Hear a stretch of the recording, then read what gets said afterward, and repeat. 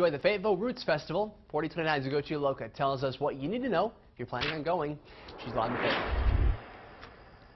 Starting as early as 11 this morning, you can join in on the Roots Festival fun by stopping by here, the Fayetteville Library. There will be one of many film screenings showing at that time, and it won't cost you a dime. The 5th Annual Fayetteville Roots Festival is a 4-day music and food festival that will also showcase free films and art galleries. There will be 40 live performances that you can see. Some of them won't even cost you.